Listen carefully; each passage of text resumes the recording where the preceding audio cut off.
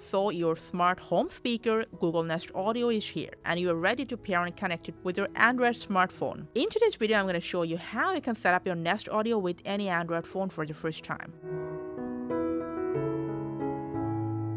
Just make sure you have downloaded an updated version of Google Home app on your Android phone, and also Wi-Fi and Bluetooth both are turned on. Now before setup, go ahead plug in your Nest Audio. Now for setup, first open your Google Home app. Make sure you're logging in with your Gmail account. Go to Devices, tap on Add Device.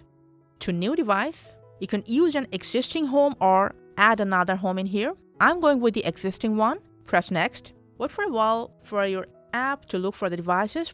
When it's found, just tap on Yes. When you hear the sound, just press Yes. Follow the prompts. Check all the settings according to your own preference. And after that, when prompted, choose the Wi-Fi you want to use on your Google Nest, the Wi-Fi password. Make sure your phone is right now connected with the same Wi-Fi. Connect your Nest with the Wi-Fi.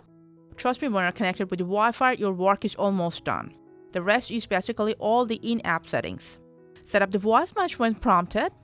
Scroll down, agree to the terms and condition. Hey Google, remind me to water my plants every Monday. The voice setup is done. You are almost there. Follow the prompts. Choose whatever apps you want to use with your Google Nest. We're all set. Press Continue. You can see the volume controls, play, pause right from here as well. Yeah, your speaker is ready. Press Continue. Hi, I'm your Google Assistant. Finish the setup. Yeah, your Google Nest device is right now connected with your Android phone.